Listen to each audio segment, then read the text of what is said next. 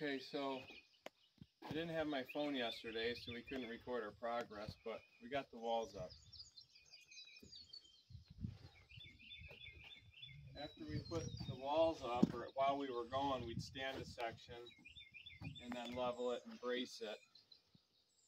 Stick the bottom frame with the hammer claw and pull it in so you know you're tight to the outside wall.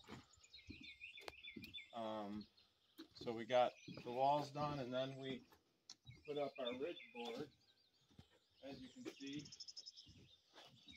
And basically what we did was we figured out where the center of the building was, and we kept our ridge board just to the right of center so that our ridge board, well, not the ridge board, but the framing that holds the ridge board, we kept it 3/4 to the right so our ridge board would fall right in the center of the building.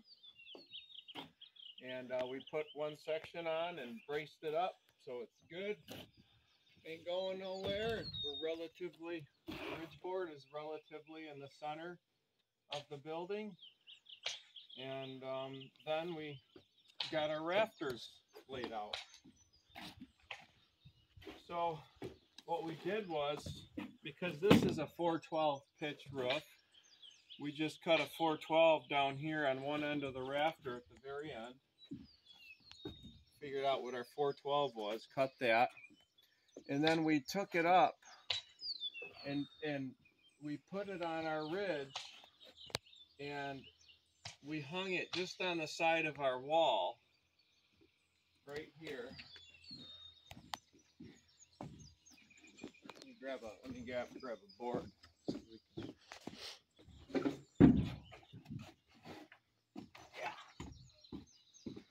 So what we did was we put it on our ridge board. We pulled all our layouts, the rafter with the 412 on it. Then we set it on the brace right here, and we put it up just to where the tip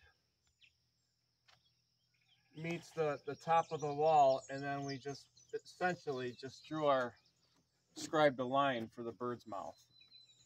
So that worked out real good. So we got our template, and you want to use that one template for each one. You don't want to use the template for this and then use this as a template for the next one. You want to stay consistent with the original, so it don't get off as you go. So that's what we're doing today, is we're putting up rafters.